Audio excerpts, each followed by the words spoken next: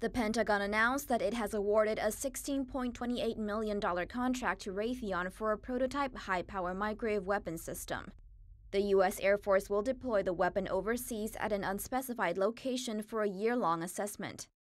The system, called Phaser, can disable drones weighing less than 55 pounds that fly at altitudes of 1,200,000 to 3,500,000 feet and speeds of 115 to 230 miles per hour.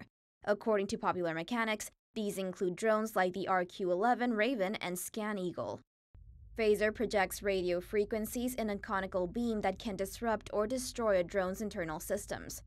It is an electric field effect rather than a thermal one, but the results are instantaneous. The drive reports that targeted drones either fall out of the sky or initiate a pre-programmed emergency procedure.